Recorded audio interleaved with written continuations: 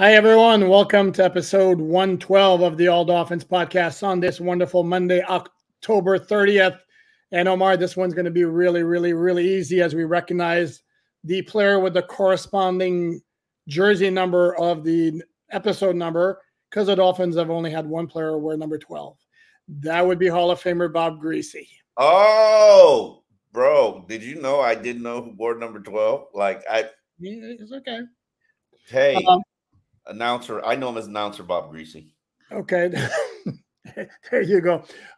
Fourth overall pick in the 1967 draft out of Purdue, which actually was the first combined draft with the AFL and NFL picking from the same pool of players. Mm-hmm. And then in 1970, the leagues merged. Okay. Became the AFC and the NFC to create the overall NFL. Anyway, Bob Greasy played for the Dolphins from 1967 through 1980. Of course, he was a starting quarterback when the Dolphins won Super Bowl VII to cap the perfect season of 1972 and won Super Bowl VIII while defeating the Minnesota Vikings 24-7. And he threw, if I'm not mistaken, a grand total of, I think it was like 19 passes in those two games combined, because all the Dolphins did was run and play defense and shut down the Redskins and the Vikings. Let me ask you this question. Ask me. For comparative sake, because I've never seen Bob Greasy play, who would you compare him to in this era or yesterday's era of quarterbacks? Wow, that's a tough one because, again, the game was so different. The one thing is the quarterbacks called their own plays back then. And, again, the Dolphins were a run-heavy team, very good defensively, extraordinarily sound, didn't beat themselves, and then he threw the occasional deep ball to Paul Warfield. So as far as a comp, yeah, I'm not Chad Pennington, maybe? Oh, okay. That's respectable. Older than Chad Pennington, so Chad Pennington was pretty tall, if I recall. So he made it to the Hall of Fame because he was a quarterback behind an elite team, not necessarily that he was an elite player. He did win NFL MVP one year in 1977. Oh, that's big time. Yeah, he had a really good year. In fact, he was a quarterback when the Dolphins had set their scoring record in a 55-14 win against the Cardinals on Thanksgiving Day. Record, which obviously was broken this year in that insane 70-20 game against the Denver Broncos in Week 3. So, but I think more so than the passing numbers, Bob Greasy made it to the Hall of Fame as the leader of that offense of the 1970s and the Super Bowl Dolphins.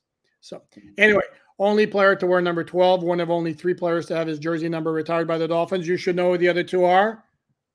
13 and I'm drawing a blank. Larry Little? No. Right first name. Zonka? Number 39. So Zonka, yes. Who tweeted out a picture of a guy wearing his throwback jersey. Yes, he did. That if you do not know Larry Zonka tweets, you need to get to know it. I sincerely hope he's actually the person tweeting it because it just shows his personality. I love Larry Zonka tweets.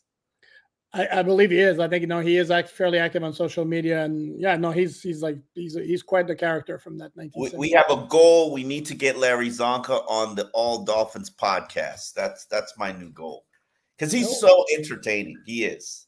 No, I don't know him. I don't know him much because I don't pay attention to those old dudes. That's all you. I will see what I can do. I actually interviewed him a while back. I'm trying to remember the occasion. I don't remember the occasion. Maybe it was like 3 or 4 years ago. Man, those old dudes gotta love this team. They truly do gotta love this team. They do, except the 72 team would look at them and go, what is it they're doing on offense? That doesn't look like what we did. I mean, because you want to talk about 2 completely different styles of offense. If they watch football for the last 20 years, they'll realize that their brand of football does not exist anymore. Correct, except maybe they might point to the Tennessee Titans when they were winning the AFC South, or the Eagles last year, or maybe the 49ers to a certain degree. There was some resemblance. Yeah. I mean, but the Dolphins are one of those running teams. I think Dolphins are still number 1 in the rushing. Do this. Respect on their name. They're barely holding on to it still. But when Devon Achane comes back, off to the races. In what universe would we call the Dolphins a running team? I still call them a running team. They average 151 rushing yards per game, sir. That's not what I asked, sir. I still call them a running. They are a balanced team, and that balance is part of the reason why they are still so good and still the #1 ranked offense in the NFL. And I've always said from the very beginning, if you want to see Tua be elite and be at his best, get him a rushing attack. Now balance. And it's not always cutesy. They finished the game on Sunday against the Patriots, powering 4-minute offense. It was majestic. It was beautiful. We're running it. You can't stop us. We need to throw the ball on 3rd down. You can't stop our quarterback. Let's drive all the way downfield. Oh, we got a cheat motion out with Tyreek. Oh, you're going to double cover Tyreek? Jalen Waddle was wide open in the middle of the field. Okay. That is a kill. That's a beautiful finish. Oh, it's a great drive. No question about that. The only problem, Omar, the only problem with your premise there is the Dolphins rushed for 78 yards yesterday. I know. But on that drive, I'm curious how many of those yards were on that drive. 21. It was like 21. I already did the math. So of course you did. Yes, I did, because this is where if I'm going to make a point, I usually try to come prepared, and I'm going to maintain that while the running game has had some success this season, without question, this is a passing team. I mean, come on. The running game. Say what? I'm saying, oh, I got you. Go ahead. You got me. Wait. I got you. Don't worry, folks. We're going to get to the news of the day in a second. I got you backed into a corner. Are you ready for this? Go for it. Dolphins this season through 6 games, 206 rushing attempts, 195 completions. What happened to the last 2 games? They played 8 games. New England. I said through the last 8 games. You said through 6 games. I apologize. Look at you. Okay, you're trying to get me on semantics. 6 games. I'm going to try to get you over again. Now let's do yardage gained. Don't do me like that. Hold on, wait a minute. I mean, come on. It's just don't do me like that. They're averaging 100. They're averaging 453 yards of offense, and yes, 151 of them are through the ground. But bro, 150. Okay. You're telling me that the team that has the most rushing yards in the NFL isn't a rushing team? Is that what you're really saying? That's exactly what I'm telling you, and I'm telling you that the running game is an offshoot of the passing game, and again, the passing game and the threat of the passing. It's exactly what I'm going to tell you. And the passing game is a byproduct of the rushing attack as well. It is like Matt McDaniel says. It is everybody is feeding off everything. Sure, except they had 60 yards of 60 yards. Sure. I can't. Your shures are extremely dismissive. I bet you your wife complains about your shures too. She's like, whenever you say sure, it's just like, dismiss it. Sure. My wife has many reasons to complain about me, but anyway. And I'm sure is high on the list. I don't know. There are a lot of things to pile up at the list. I'm playing. You want meatloaf for dinner? Sure. See, now I lost my train of thought. No, but yesterday they were at about 60 yards, still winning the game, 24-17. Yeah. So I mean, hold on, wait. You holding that against them? They're on their 9th offensive lineman in that game. Like, what do you want them to do? That's fine, but it's like my thing is game in, game out. They do a lot of damage with the passing game, and they've had a couple of games that they've been crazy good with the running game. It's not there every game the way the passing game is. It wasn't there against the Eagles, and yes, I know Connor Williams in play, but to me, again, it's a passing team. I don't look. It's a well-balanced team. Can we say that? Can we agree on that? It's a very well-balanced. Sure, absolutely. Because you're sitting here saying that the best rushing team in the NFL is not a rushing team, and are they the best rushing team in the NFL, or are they number one purely by stats? Heavily skewed by this crazy game against Denver. No, I'm legitimately asking you your opinion. Who's the better running team, the Eagles or the Dolphins? Oh, wow. Okay. The Eagles aren't even in the top 10 of rushing when it comes to yards per attempt.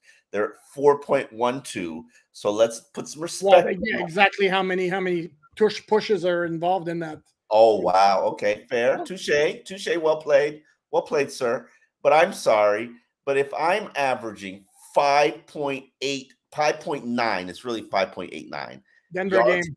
per attempt and 151 rushing yards per game, I would like to consider myself a rushing team. I'm sorry, I would. Now, Yes, it when doesn't you're matter averaging that I over average 300 yards passing, 301 passing yards per game as well, and okay, so and 8.71 yards per attempt, which is highest in the league. San Fran's coming for you second at 8.64.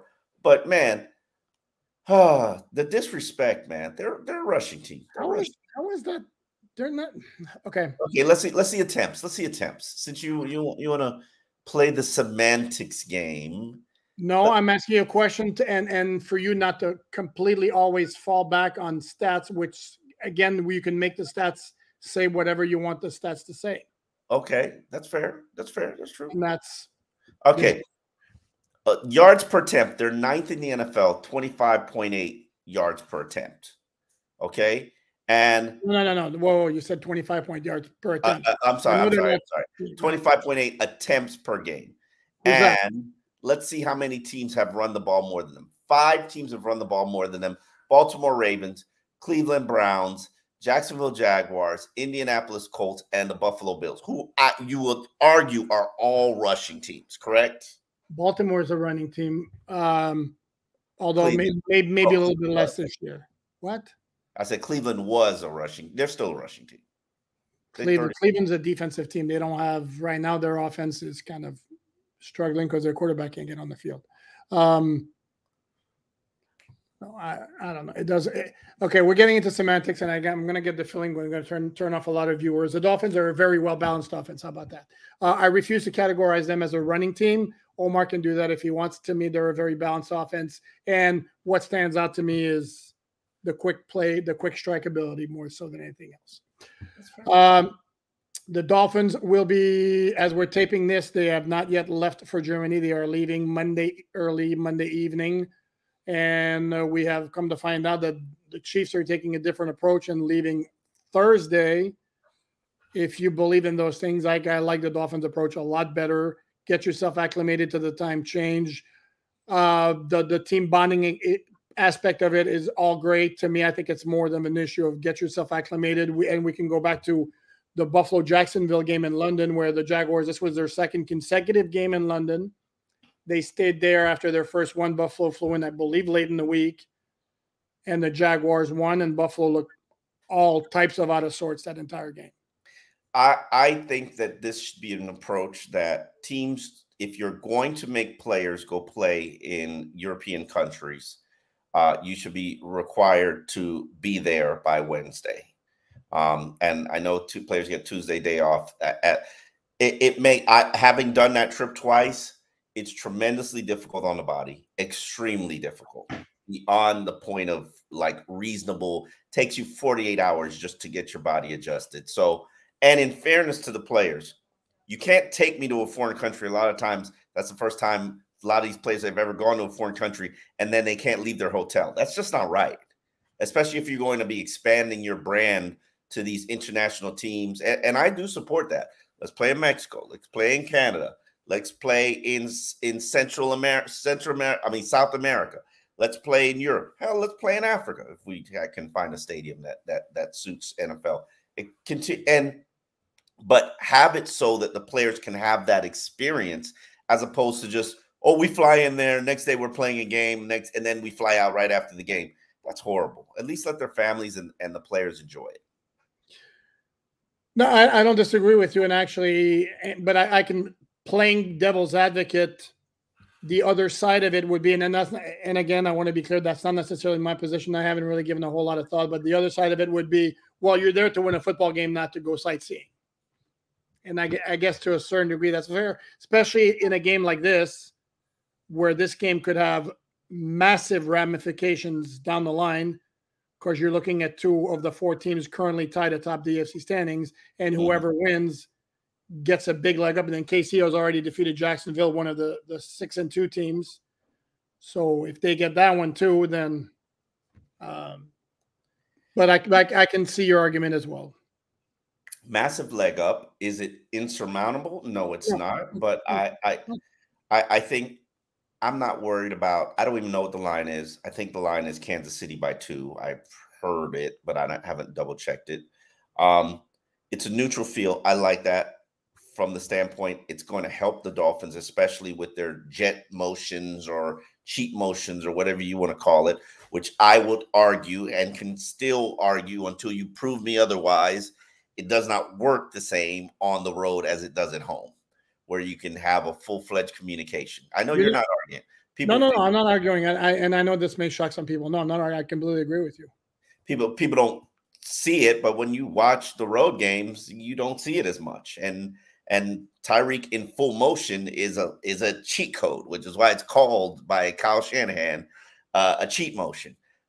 Now, do you absolutely need to win this game? No, because I think if you continue your schedule, continue to peak the right time, get guys healthy back, don't rush guys, you will be putting yourself in position to win 12 games, which should give you home field advantage for everything, and probably not a first-round bye, but as long as you play your games at home and don't have to travel to Cincinnati or Baltimore or Buffalo, you got a real good shot of coming out and playing in the AFC Championship game.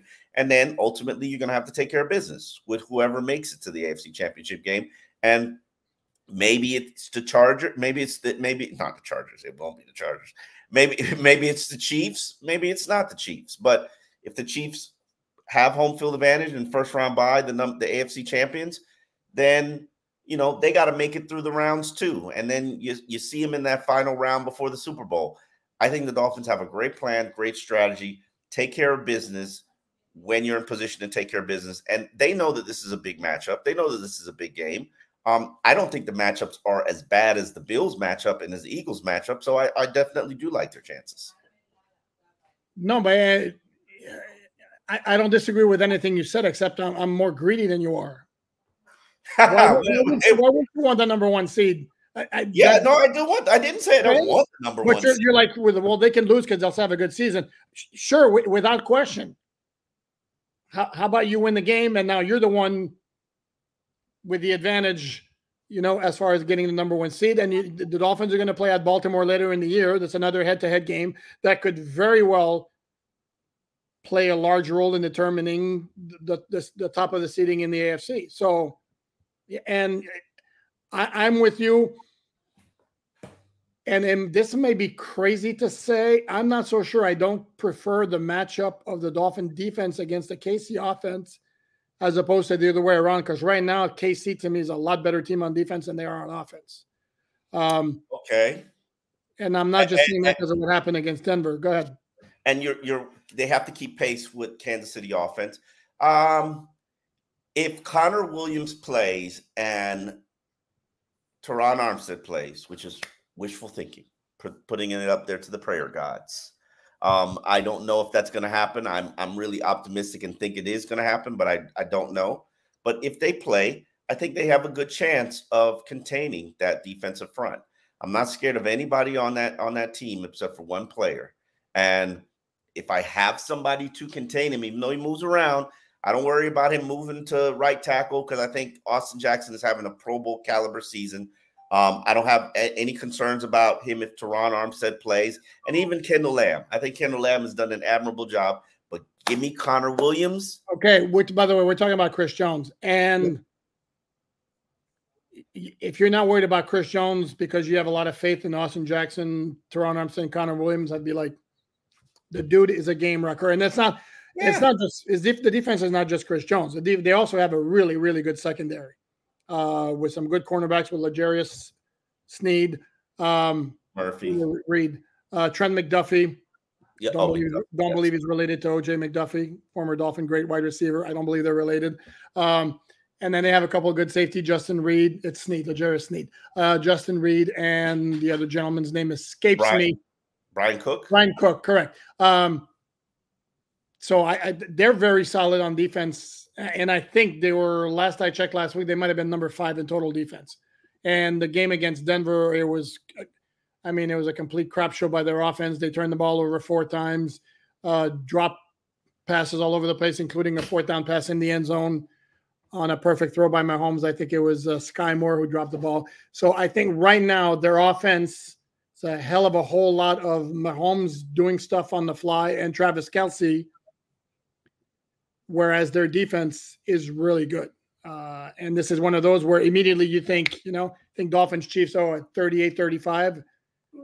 I could be seeing a game that's a lot lower scoring than that, particularly if you look at the weather forecast in Frankfurt. It calls for rain the entire week. They are 4th in defense, allowing 287 yards per game, which is ridiculous. Dolphins, by the way, are 16th at 329. And that's props to them. Let's clap it up for them because they're moving up. They're moving up the rankings. They started at the bottom. Now they're here. I think the expectation for Vic Fangio was for him to have a top 10 defense, and we're on our way. Let's get it moving. No, I agree. I think this defense is on the move and on the way to really, really interesting things, which is why that gives me a hell of a lot of optimism about this team down the stretch, because I think the defense is coming. And you saw, by the way, you saw the elevator. The Dolphins do this thing when they celebrated Victory Monday with the elevator in the big picture, and it was Jalen Ramsey, very appropriate with his. Why are you shaking your head? Who else was it going to be? Like Jay was like, I don't want this. Tyreek Hill, could have been Jalen Waddle who scored touchdowns. Could have been Cedric Wilson's touchdown. It could have been Tua. It could have been one of the 3. Any other Pro Bowlers back yesterday?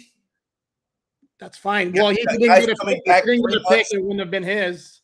Guys coming back 3 months from meniscus injury. Come on, Tom Garfinkel's better than that, sir. By the way, we never did address this, but it was interesting in his press conference. The nature of the knee surgery was discussed, and you don't want to go there. Go ahead. Let's discuss it. Well, because and by the way, we haven't also we need to discuss what Mike McDaniel had to say about the injuries on Monday. No, that there was a report. It was a full meniscus repair. Correct. There was a report suggesting it was only a trim, which is obviously a lot less serious. And Jalen was saying, no, it was a full repair, which makes the recovery at 3 months completely crazy. Or 2 months. Has it been 3 months? It's 2 months. Late July, late October. 3 months. Sorry. Let me say this. I'm not calling anybody a liar. I'm not doing that. I don't know anybody's journey. I don't know anybody's story and anybody's struggle. But I certainly want the best story possible. And what does that mean? That by default you're believing Jalen because it's a better story? No. I'm just saying, if I'm Jalen, I want you to think I'm a miraculous healer. And yeah, that was a full minute. No, nobody knows. I've had an MCL repair. It wasn't meant to be a repair. It was meant to be a scope. Then they got in there and they looked at it and said, oh, it's torn. We got to repair it. Now, mind you, I tell the story all the time. Mind you, I talked to my doctor and was like, hey, am I going to be able to go? I had a trip planned to Mexico, to Cancun, at like the weekend. He was like, oh, no problem. No worries. No surgery. No worries about it. It's just a scope. You'll be fine. Literally, I come out of surgery. I'm struggling with my knee. I got to wear a brace. I'm on crutches. And I'm like, hey, this guy told me I'd be walking.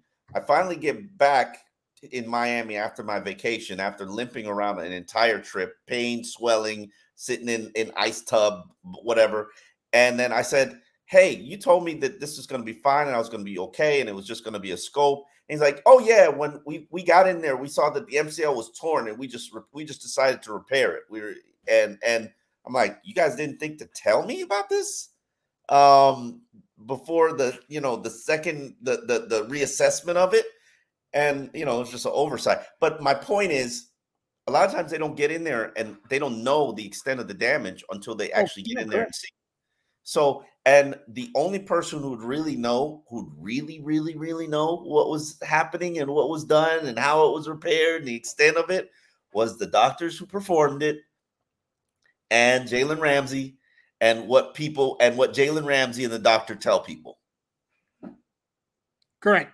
So the question then becomes, well, who was the source of the information divulged in that report? If Jalen says it was a full meniscus, it was a full meniscus. Yeah. Sure.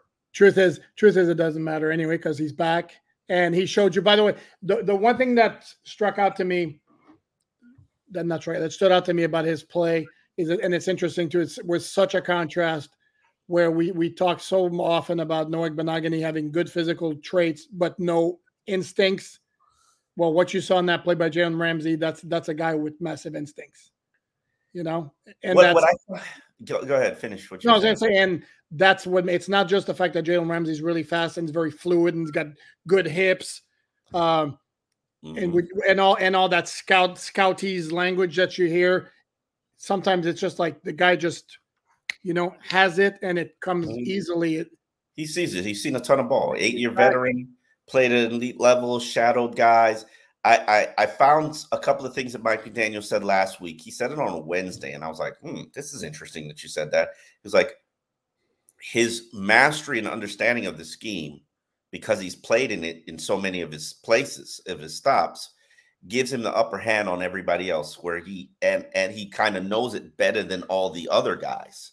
And I didn't know what he really meant until I started seeing Jalen practice the work in it. Now, when I watched him practice, Jalen has this like sidestep. He doesn't backpedal. He sidesteps. And I was like, that looks odd. That looks weird. Why is he doing that? And I thought it was something that was like a precautionary thing for the knee. And I saw him do this for like 2 weeks. And I thought it was something that was a precautionary thing because he didn't feel comfortable backpedaling. No, that's how he plays the scheme. He plays the scheme in zone coverage, sidestepping.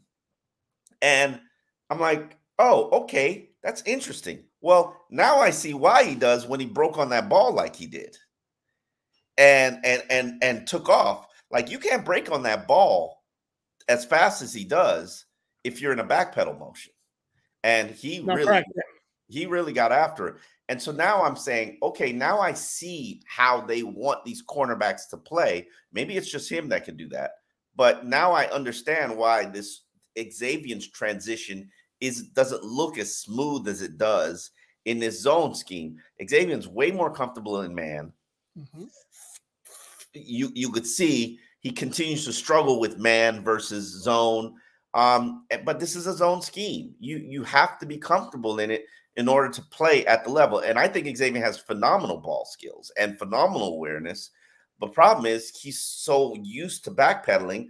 I don't see him like just molding, fitting, merging into this scheme as you would have liked or have hoped. Now, obviously, he's coming back from the groin injury. Hopefully he plays this week. If he doesn't, then he gets the bye week to rest. And probably by the time we come back from the bye against Devontae Adams, he should be fine. I mean, he'd have rested a full month, which might be the right strategy. And it's not like KC really scares you with any of the wide receivers they have, as we already discussed. So let's attack the injuries.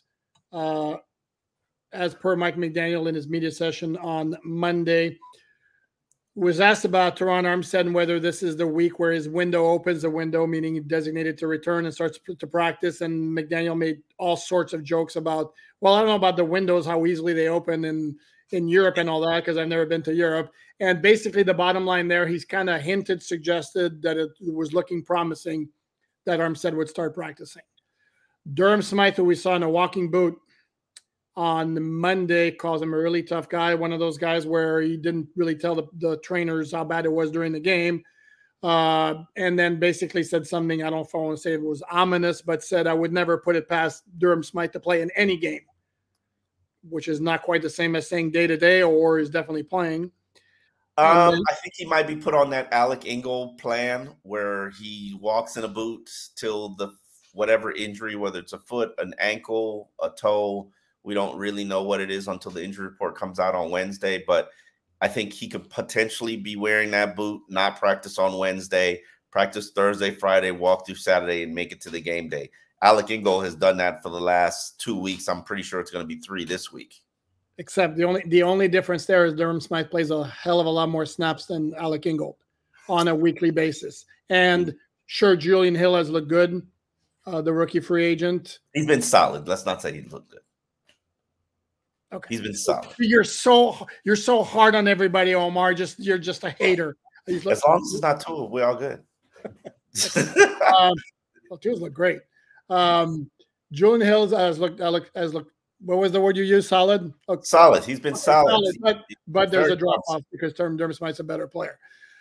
Kendall Lamb, David Long Jr., and Zach Sealer, all of whom went into the medical tent at one point during the game. Basically suggested that they'll make an effort. We'll see on Wednesday. Kendall Lamb came back into the game, so I don't think it's a major issue. Zach Sealer, as I mentioned yesterday, was shaking his hand following a play near the goal line. I want to say it was before New England scored their fourth quarter touchdown. Stayed in the game, finished the drive. So I don't know if the pain got worse as he got to the sideline. I don't know. David Long, I never saw what happened to him. Robert Hunt, what did he say? Sorry? I heard he got kicked in the nads. Oh, that was the one. Yeah, that was the one over the middle. That's right. I put on Twitter, reminding me of the great coach from the Florida Panthers hockey coach, where he talked about a player having a testicular contusion, which to me is an absolute all-timer. Yeah, Robert Hunt, Javon Holland is also in the concussion protocol. More than likely, he's going to be coming out of it on Wednesday. That's just a process, and Javon should be really proud of himself for the fact that he reported himself after returning to that game. That's a step in the right direction for an NFL player. But Robert Hunt is really the biggest of the concerns. He's got that hamstring injury. We didn't see Robert in the locker room today. Robert is a durable player. He's played, I believe, every game he's been eligible for, and you'll double check. Yes. I'll just want to confirm. I'm not double checking. I'm going to confirm. You shall. You do that. What we do here. And I think it's knowing Mike McDaniel. I think you'll be playing without Robert Hunt. And I think Robert Hunt will probably get the next 2 weeks to rest and heal. So that means you need to start preparing for possibly Robert Jones or Liam Eichenberg, because I think Connor Williams could be returning to the lineup this week. You might need to be preparing yourself to play a new right guard and, break in. Lester Cotton wasn't that bad against the Patriots. No, and Robert Hunt indeed had played every single game in his career since arriving as a second-round pick in 2020. You doubt me. You doubt me. I want to confirm. That's all. I was going to ask this question of Mike McDaniel during the press conference today, and you didn't speak up loud enough. And when I do, I get comments of like, "Man, you're loud when you ask a question." So I can't win over there. Unfortunately, I got shouted over by other people. And my question would have been, because Robert Jones and Lester Cotton were swapping at left guard in the first 3 series of the game. And then Robert Hunt went down at right guard. And I was going to ask McDaniel whether that was going to be the plan for the entire game. And that changed. And his hand was forced once Robert Hunt was injured. Chances are McDaniel would not have answered the question anyway, but I was going to ask. But it just kind of suggests, that whole saying about you have 2 quarterbacks, you have none. Was it a question of yesterday, you have 2 left guards, you have none? I think you're trying out and you're testing and you're seeing who performs, what the expectations are. And I think it's a fair and reasonable thing to do to rotate guys until you determine and let them for them. In a game. Yeah. Yes. Because there's physicality involved in offensive line play. And do you get to see that physicality in practice? No. So there's also cohesion and chemistry that's involved in communication that's involved, particularly with the twists and turns. This isn't a small time switch here. Looks like Isaiah Wynn is done for the season, more than likely. So it looks like they got to figure this out for the final stretch of 10 to 12 games. Well, I think having a 2-game audition isn't asking for too much. If we're talking about who finishes out the season as a starting left guard. I mean, obviously it's not a factor right now because you know, you might be forced to play without Robert Jones, but these are just parts. This is just stuff that good teams, which are focused on January and February, have to go through. And I think not coming to a finalized and firm conclusion until you see a sample size in 2 games is reasonable. I think it's fair. Do you not? No, I don't have an issue with that. My point is there not a better way to get to that conclusion evaluation other than rotating every series? Absolutely not. I can't come up with one, because the way that they have to launch at aiming points, the blitzes that come at them, you don't get to see that against a scout team. You don't the twists and stunts. No, but okay. How about quarter by quarter? How about you give Robert Jones a game, you give Lester Cotton a game, then you make your assessment there. I'm not a fan. The sample size is not the same. You are what? The sample size would not be the same. Okay, you give Lester Cotton the first quarter. Okay, by the second quarter, maybe the defensive lineman he's going up against is gassed with Robert Jones. So that's not really a fair sample size. Down by down. I mean, people, I hate this theory that, guys can't rotate in and out of game. Does Tyreek Hill, the #1 weapon in the NFL, are we gonna do that again? We're gonna do it again. We're gonna do it again. Then why is it that no team in the NFL uses a rotation system on the offensive line unless there are special circumstances? Continuity, I get that, and I understand continuity, communication, comfort. But both of them are new. Both of them who is better? Tell me who's better right now. Tell me who's better, Lester Cotton or Robert Jones? I would have said Robert Jones before yesterday, but he had a game where he had 2 penalties, which wasn't great. Okay, so you're again. To me, give Lester Cotton a game, give Robert Jones a game. No, but then you're not going against the same player. How could you evaluate it and say, "Oh, Omar, come on, man! You don't think the coaches can't look at the film and examine the guy's technique regardless of who they're playing?" What is wrong with play? What is wrong with series for series versus the same player? I'm looking at that series. I'm looking at the intent of the play. It's in the same quarter, so the players, it's got the same level of energy and exertion and force. Like do you know who's better? You have no clue. I have no clue. I'm not a question. Bush Berry has no clue. Omar, we're not allowed to watch practice beyond the stretching and individual drills. So how would we know? This is why they have practice the entire week. And can you practice the way that you're going to have to play against the Kansas City Chiefs? You cannot. You cannot, but you certainly can get a good idea. If you don't think that the coaches would know who's better right now. Okay, and again, if it came down to practice, Cameron Wake would never play for the Miami Dolphins. So some guys are just not. I don't think your theory is crazy at all. All right. I don't necessarily agree with it, but I mean.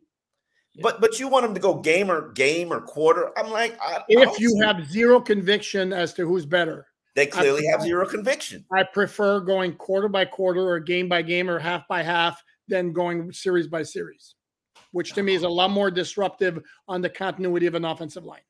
Okay, you're right. That whole left side is about to be scrapped anyway. Why not experiment right now? That whole left side is about to be replenished and refabricated. And the tackle and center left guard, they're still going to have the same issue. Yeah. So they're trying to figure out who fits the best. And remember what Mike McDaniel said. Hell, Teron is probably going to decide. Like Teron is going to decide. Teron and Connor, they have ownership stake in that offensive line. They're probably going to decide who plays between them. So, let these guys audition it out. And obviously Robert Jones is probably needed right now at right guard. But, we'll figure it out. At some point, and this is what I've always found impressive about Mike McDaniel, and I continue to talk about this on the podcast. He's not thinking about right now. He's not thinking about Sunday against the Kansas City Chiefs. Please don't say February. Please don't say February. Please don't say February. Go ahead. His focus is on peaking at the right time and the future of the season. Absolutely. So to me, the rotation of the left guard, even though it probably won't be a rotation this week, it's okay. Like, why not? Why? Even if it's series for series. And I think series for series is a lot better than half and half or quarter and quarter. Nah. You don't even have the equal amount of drives if you go half and half or quarter and quarter. Yeah, I understand that, but the amount is going to be close enough. Okay, well, let's not keep beating a dead horse. You know I love talking O-line. Come on now. I know, but it's boring everybody. Well, not only that, we can talk Tannehill if you like. Not Tannehill. I said we can talk Tua if you like. I did say Tannehill, who's about to lose. He's probably going to be back as the MVP betting favorite this week, because Mahomes had a very poor game. I think I saw from one outlet, not the one that I usually get, from one outlet, it was him, Mahomes second. I want to say no Hurts, no Lamar. Hurts was in there. Lamar was in there. There were 6. Josh Allen was in there. I don't know if Burrow might have been in there. And to me, it's still completely insulting that not only Tyreek Hill, I would also throw it, because I didn't know this. If you don't think Tyreek Hill deserves to be among the MVP, you are. He said he took himself out of consideration. He is Tua's hype man. Okay, sorry. Would you please? Okay, well, he was Flavor Flav. Okay. Flavor Flav. I can't believe I actually used to watch that show, but whatever. Anyway, you really? it was a guilty pleasure. Watch Flavor of Love. Flavor of Love. Guilty pleasure for the wife. And you take your brain, you put it to the side, and then you just watch like this. And we actually enjoyed it. We're kind of weird like that. I cannot believe you watch Flavor of Love. Now, hold on a second. I'll tell you another secret. We actually liked it. Okay. No, AJ Brown, I didn't know. It was like AJ Brown's only like 200 yards behind Tyreek's crazy, stupid pace. His pace also would beat Calvin Johnson's NFL record for receiving yards. And he's on a streak of, 6 games with 125 yards. 2002? I don't know if he's at 2,000, but he's like, I got some flickering lights there. I don't know if he's at 2,000, but I know I read that he's on the pace to beat Calvin Johnson's number as well. And he's been completely outrageous. And you see some of the catches. He had one touchdown catch yesterday. So those guys have been crazy. I also understand that those guys have no shot because it's basically quarterback and nothing else. But so you wanted to talk about Tua, and there we go. We talked about Tua. So no, my whole point about the offensive line is I respect your position. I don't necessarily agree with it. I hope you respect mine, even though you don't agree with it. So, that's what we're all about on this podcast. Anybody else McDaniel mentioned as far as injuries? I'm trying to think. Xavier Howard didn't come up. I think all of us kind of expect him to play. Yes, no, maybe. I mean, he practiced all last week on a limited basis, which if you didn't have the intent of playing him, why would you do that? Why wouldn't you just let it rest? So that was very interesting. But then again, Connor Williams practiced all last week, and then he suited up as a backup. A break in case of emergency. Hopefully he can progress to the point where he's healthy enough to play. You'll certainly need him against Chris Jones, because that is not a game we could ride the Eichenberg Express, even though Eichenberg has been improving significantly over the past couple of weeks. There aren't glaring Eichenberg issues, if I may put it properly or diplomatically. He was fine. Fine. No, I've had no issue with him. He's been fine. Yeah. And again, it's not like the offense isn't producing for the most part. So now, will he go in and enter that guard mix? That's a good question. Now, how's this? Oh, I'm going to throw this one at you. How's this? Since you don't have a clear-cut answer, Connor Williams comes back. So we rotate by series at the 2 guard spots. Cotton, Robert Jones, and Liam. Let them fight it out. How's that for a scenario for you? Or is that too much? I'm not opposed to it. I could be down with that.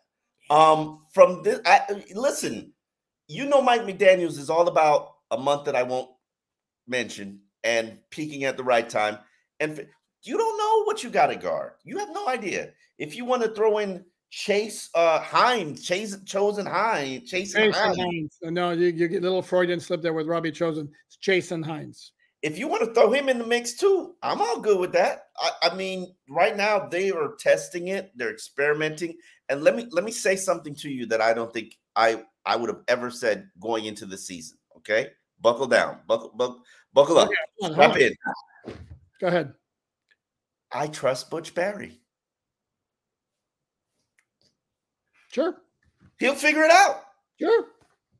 Listen, this is the second non-incompetent offensive line coach I've ever covered.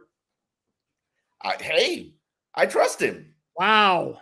So Steve Marshall, Googe would all fall into that category? Nope. Come on, man. No, they would fall in the other category, the bad category. Yes, exactly. So the only two you would vouch for are Butch Barry and Chris Furster. That is correct.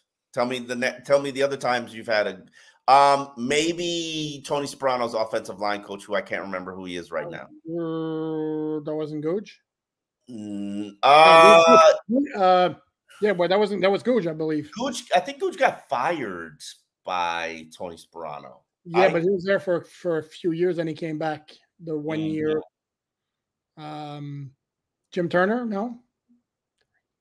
No, hell no. Come on now. I'm playing. I am playing. But no, he's done everything to earn the trust. And again, it's a whole machine offensively. It's not just because some of it is to his ability to quickly find somebody open, get rid of the ball. Some of it is some quick throws, like those wide receiver screens. Some of it's the shovel passes. And there are also some plays where Tua drops back and he's got really, really good protection to scan the field. So it's a combination of all of those factors. But I mean, anybody would complain, because I know I was like with you based on everything we had heard when the Dolphins hired Butch Barry. I think the collective media question was why? Why? Mm-hmm. And listen, there's nobody on the coaching staff, and I include Mike McDaniel, who's done a better job, because Butch Barry took over the worst unit. And as I say to you and stand by it, even though we've got some injuries, they are one of the best performing units, not individual players, because I would say that Tyreek is performing well, but what other receiver is performing well? They are a unit that's performing at a very high level. Barrios has been very good. He's all right. Waddle's coming off a big game win, and Waddle's been kind of nicked most of the season. It's up and down. And Cedric Wilson, I'll give you your props. Cedric Wilson's had a good year. He's been a nice contributor. He's been a nice contributor when called upon. Let's calm down on good year. He's been but when called upon, when you're dealing with an offense that is very, very, very Tyreek and Jalen Waddle centric. I find it interesting that their third top target has 20 receptions, and then Mostert's right behind them. So yes, there aren't a lot of balls that go around to a lot of other players, and I'm fine with that. When you got number one offense, you can't really complain. You can't really nitpick it. So no, correct. This is Tyreek Hill's show, and everybody else is a supporting character. And don't you hold that against me. I'm talking weaponry. Oh, I'm not going to hold it against you. I mean, you stated the fact that just like I stated the fact that Tua is the front runner, is the betting favorite for NFL MVP. Okay. I mean, those are facts. Those are facts. That's right. Because Tyreek said I'm not an MVP candidate. I'm too hype. No, he can say whatever the hell he wants. He's not the one voting. But anyway, he says he's the hype man. The hype man and the energy man and Flav. Yeah, no, that was fun actually. I revealed one of our guilty pleasures. It's all good. Next, you're gonna tell me you watch the Kardashians. No, I draw the line. That's where you.